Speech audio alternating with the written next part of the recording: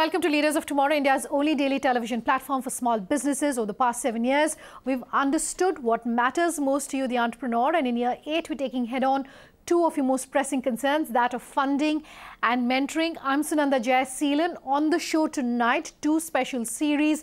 First up, on our Eye on Dubai series, a deeper dive as far as the fintech market in Dubai is concerned with our interview with DIFC FinTech Hive. We'll also bring you our Undaunted Greats series. Ballantine Golf Retreat presents 12 Undaunted Greats. Tonight is with Instamojo.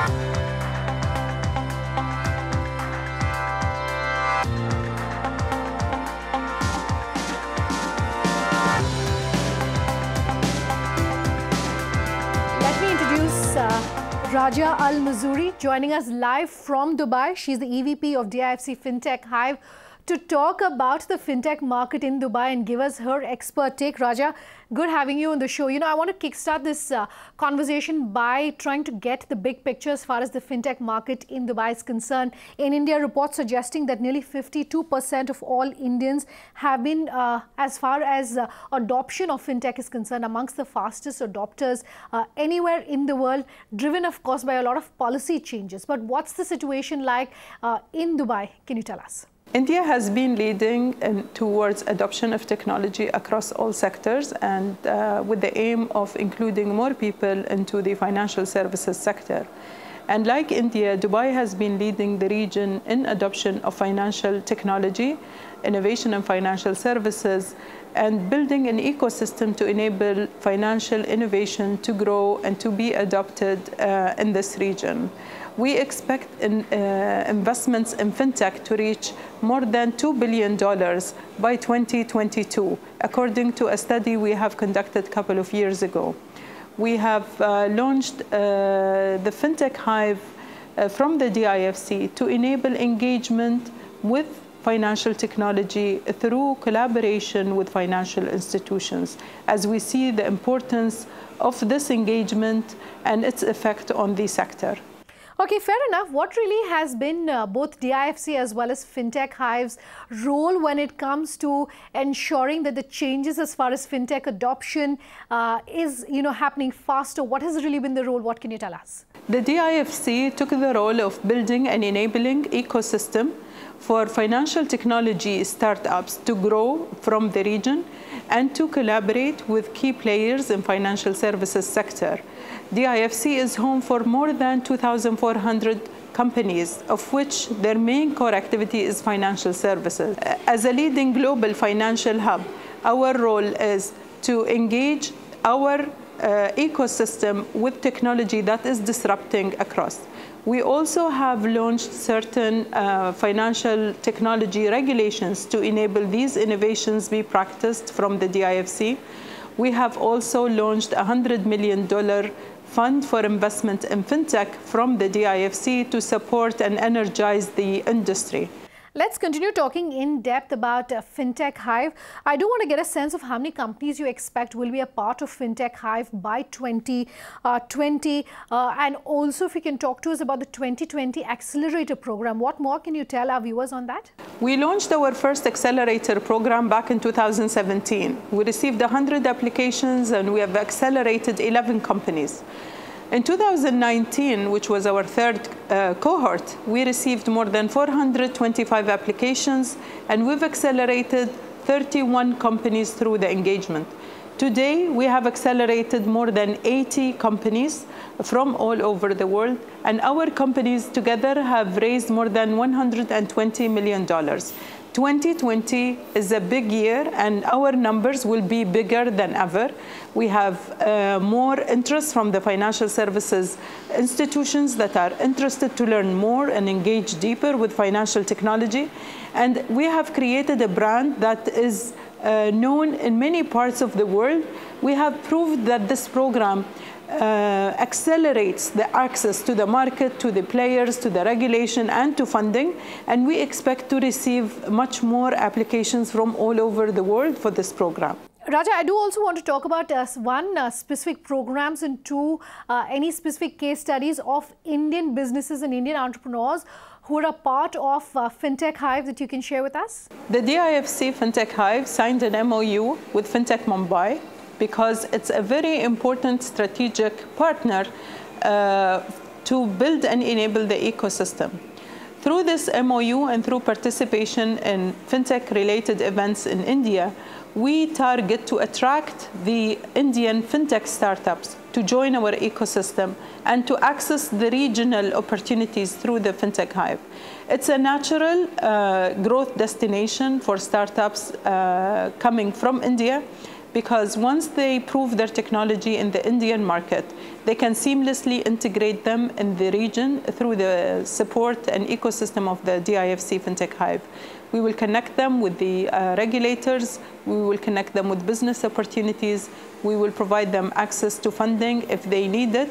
But Dubai, the UAE, and India has very strong relationships, and we have close cultural ties that enables this innovation to flow from India and grow towards the region through Dubai. Here in India, Raja, we talk about financial inclusion, particularly because the government is on this big push when it comes to financial inclusion. So I do want to talk about financial inclusion, being one of the biggest goals, really, if I can call it that, of the fintech market. What's the situation like in Dubai? What perhaps is being done on the ground towards that? Financial inclusion is a big priority for the region. The world has more than 3 billion people, and out of which more than 2/3 have access to mobile phones. And if we can enable the access to financial services through these technologies, then we will be able to include these people in the financial services sector and help them contribute to the economy through that. And that's one of the key priorities for FinTech. I know that it's one of our key priorities. It's a top agenda on all financial institutions, including the World Bank, the IFC, and the World Economic Forum, because providing access will actually develop the economy further, and this is a great cause to believe in, support, and to champion. Raja, for all the biggest newsmakers who've been speaking about the growth and the opportunities really in Dubai, talking about the opportunities as far as women in the economy is concerned, Ivanka Trump, I do know, was there recently as part of the Global Women's Forum that was held in Dubai, talking about the achievements really of the region. If we include women, no matter what country, what region of the world, the contribution to the GDP, the contribution to the economy is going to increase exponentially. I want to get your views on that. So at the Global Women's Forum, the head of the IMF said that if we include women in the economy, we will be able to create an additional wealth of $27 trillion. And that is really important because that's wealth for all, and it will create bigger opportunities for everyone to partake in the economy.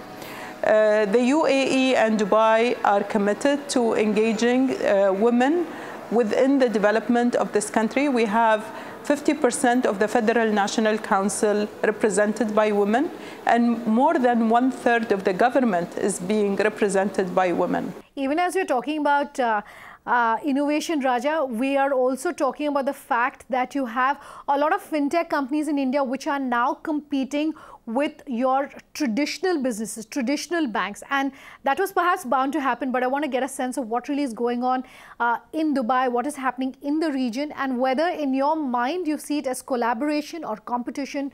What are your views? We continue to encourage the collaboration between the financial institutions and fintechs. Now, there are few of them that are able to operate individually, provided that they have the right regulation in place and the enough funding to grow by themselves. However, most of the technologies that we see, we realize that the collaboration with the financial institutions will create bigger value for the fintech startups and also for the banks. One of our partners, Emirates NBD, is one of the largest banks in the region, and they have created a digital sandbox for fintechs to test their technology in that sandbox. And we certify them post-completion of that testing, and that enables them to go to other financial institutions and say, I am technology ready, I've tested with Emirates MBD, and here is my certificate. We see different type of engagements, and we support all of them. However, the value that comes from enabling the collaboration with financial institutions is realized faster compared to taking it individually. We have a special segment here on the Leaders of Tomorrow called Game Changers, where we feature women in different industries. As a woman leader, my question to you is if you can talk specifically for the women entrepreneurs and the women who are watching this interview perhaps about the opportunities, the challenges, your views, your personal advice and journey. My advice to women entrepreneurs actually is really to believe in themselves, to pitch their ideas with full confidence and ask for help and ask for investment as they need it.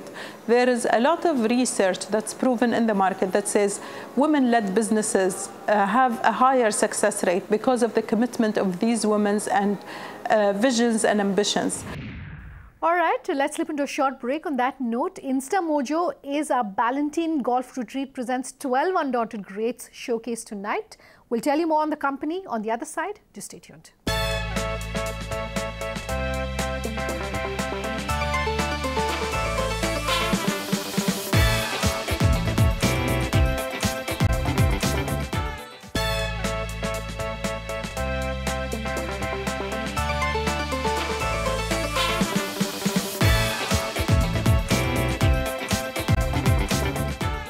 Welcome back. You're with us here on Leaders of Tomorrow, and tonight on our special series, Ballantine Golf Retreat presents 12 undaunted greats. Our focus is on Instamojo.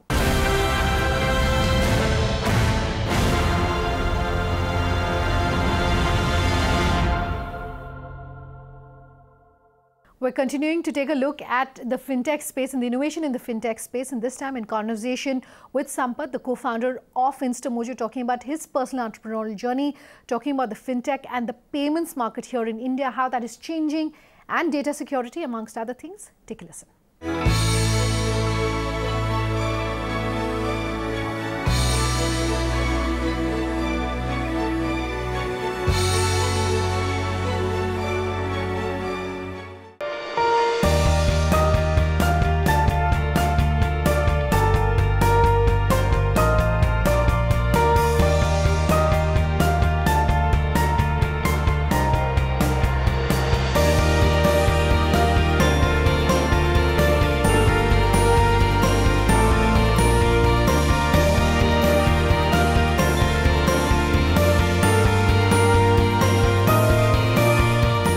Sampad, lovely to have you on the show.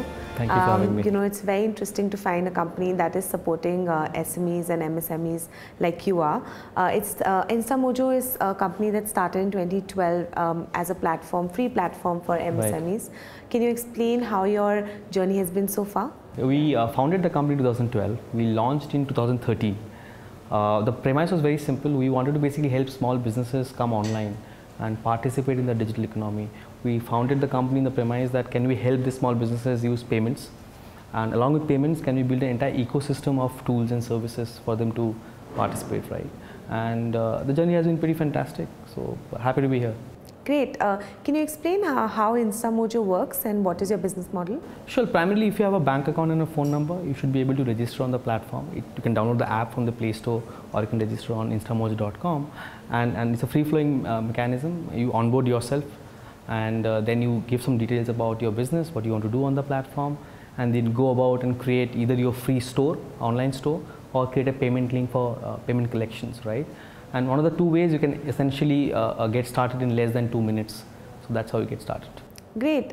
In the fintech space, I'd love to understand what are the kind of challenges that you've faced, and because you are a free platform, how are you making money?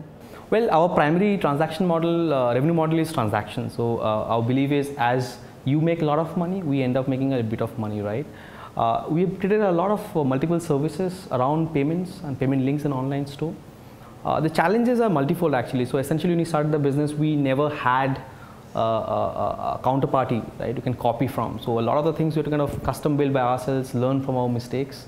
But given the experience in the last half a decade of building the platform and serving close to 1 million merchants, right, 700,000 we have acquired so far, Now obviously the journey is much more easier. The daunting task is now security, viability and affordability, and we're touching the heartland of India, as we say, right, beyond the metros and all. So those are the few challenges that are still remain to be there to be tackled. Yeah, you talked about security. My next question was based on that. When it comes to data security, you know, a lot of companies have onboarded on Instamojo. I'd love to understand how are you making sure that, you know, you're making it safe, the data is safe of all your merchants that are on the platform? Sure, there are two halves of it. One is your data security. So we, as a payment company, as we are processing your transaction, so we have to go through a global standard called PCI DSS. We are level 1 compliance, which is the highest standard in the world. That's one. The other side is we have multiple tiers of data security, right? When you give us information and data about your business, we store it in multiple ways where even at times we as founders, we don't have access. So there are multiple keys to attach to go and access a key, right? So, and there are trails, data trails. We get to know who is accessing what and when. And then you have multiple tiers attached to it. At the same time, we are continuously looking at how to improve it. Like we do regular monitoring. At the same time, we do frequent investigations, like every 15 to 30 days. We keep on checking the viability of the data and the sanctity of the data, because at the end of the day, we're talking about small businesses coming to a digital platform, maybe for the first time, and one bad experience leaves a bad taste, and that kind of corrupts multiple other opportunities for us and for others. So sure. Take it really seriously. Great. One more thing that you know is interesting is because you have so many merchants on the platform, and you did say that you give a solution on based of the merchant's needs. How are you making sure that you ensure quality throughout for each of these players? It's a journey. I wish I can tell you that yes, we have achieved it, but I think having over half a million merchants using the platform, right? That shows that we have been able to touch the nerve center, if you may, for the small and micro businesses of India, right? And as I said, it's a journey. We continuously learn from their feedback. As I said, we are one of the few businesses, if not the only large businesses catering to MSMEs of the country. So there's a continuous feedback loop that you have with our customers. They teach us a lot about their needs. We kind of verify with multiple other opportunities that you have. And then we establish that this is the need and this is the gap, and it makes sense for us to go ahead and create that solution for them, right? And as I said, it's actually going to be a journey as we speak, because the first million people who come on Instamojo, as we are in the journey, I don't essentially believe the next 10 million will require the same thing. They may require something different, right? So we'll continue the journey, and we'll hopefully we'll establish our dominance in the market as we go along. Great. You recently raised a Series B round of funding. I'd love to understand how are you using these funds, or how are you planning to use these funds? Well, the three-pronged approach. One is obviously, as we said, we are going to continue building the platform out. So that requires us to invest a lot in the team. So obviously, team building is one of the prerogative for us to invest the capital in. Second thing is we continue to basically invest a lot in mobile. Half a decade back when we started the business, we were desktop only because that was the era. While a lot of investment, venture capital investment got into consumer, and they kind of got uplifted in the environment, none did not happen for the merchants, right? At the same time, in the last 1 year, we have seen from single-digit percentage of merchants using a mobile platform to almost now 60–70% of small businesses are now using a mobile app, right? So we are investing a lot on mobile technology for FY20 and onwards. And the third area is we believe we are right in the center of actually creating a one-of-a-kind community for small businesses, because I always thought there are multiple global platforms available for professionals to so and so forth, right? Where isn't any for MSMEs, right? So maybe we want to take a lead forward and create multiple community platform for MSMEs in India. Great. So you did talk about manpower and investing in people. How difficult is it to hire in this space? Because fintech is something that's obviously evolving with technology. How are you hiring? Well, we try to keep a very high bar when you try to hire people. At the same time, we want to we are at the epicenter of technology in India, Bangalore. A lot of people don't know about us. We actually founded the company in Bombay. We shifted in 2015. For the same reason of hiring talent in India. It's been hard, but I guess in Bangalore, the opportunity size and number of people in technology looking out for opportunities like us and exciting large opportunities growing, right? So I believe in the right time, in the right market, and we will make sense out of it. Great. When it comes to technology, obviously there's a lot of upgradation happening in the sector itself. How are you making sure that you have the latest technology? Because now we live in a very digitized world. While you're in India, I bet that you are looking at international competition. How are you making sure that you're upgraded completely in due to different standards? Same guys who are building technology for Western counterparts are the same guys who are building technology for a company like Instamojo, right? So I think the quality and the technology will be pretty much at parity with any global counterpart that may want to offer this to the kind of merchants we are going after. So I don't think there will be a challenge. The question is, however, which solution or product experience you want to build in to begin with. Because you have to appreciate the fact MSMEs are possibly coming and joining this digital revolution for the first time, a lot of them. We can't expect them to believe and experience things the way we as consumers have been experiencing for half a decade or more, right? So we are right in the center to understand you as an MSME, you require X. And we also have the data and understanding X should be this, not otherwise, right? And that gives us a huge leg up than any other competition going forward, right? And we harness the data and understanding about their needs to create the right piece of technology and then cater to them through mobile and web. Great. So let's end this interview by asking, what do you think is the future of Instamojo? Well, the vision is very simple, to help MSMEs become more enterprising so that they take the first confident step in this digital economy, right? We'll continue the journey. I wish I can tell you the end result of Instamojo. Super exciting phase for all of us, not just us in our company, but across plethora of startups going after consumers, merchants. Exciting times. We as a company are very excited. We're growing really fast, right? And as I said, a year back we were known as a payments company. Now we have become a growth gateway company. We're able to help you in start, sell, manage and grow with our 3 business lines: Mojo Commerce, Mojo Payments and Mojo Capital. And I hope year on year we should continue growing and hope we become one of the largest digital platform for MSMEs in India. So that's the dream, and we will continue the journey.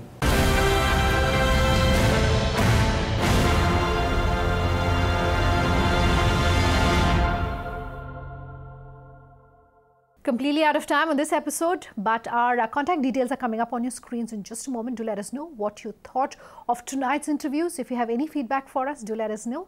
Thanks for watching. Have a good night.